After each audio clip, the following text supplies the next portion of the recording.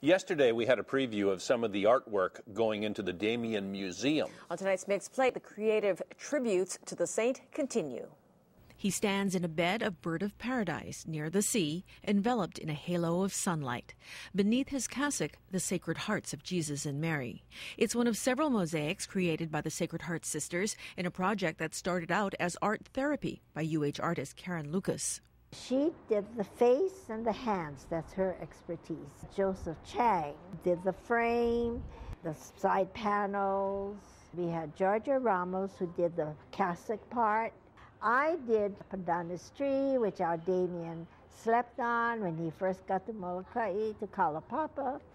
And from that day on, he was a saint, I think. Why did they wait so long? I don't know. Was it a joy to work on? I love it. I haven't stopped. Sister Dorothy has just completed the foliage of a new mosaic. Tiles donated from ceramic outlets are cut into shape, fitted into the puzzle, and glued down. One of Damien's first churches that he did on the Big Island, and it seems it was devoured by the volcano. Very little about this church. Each of the big mosaics take up to 8 months to complete. Here at the Sacred Heart's Care Home, Sister Dorothy invites all the other nuns and visitors to tackle a tile. She believes the mosaics should be for and by everyone who cherishes Damien's memory. That's Mixed Plate.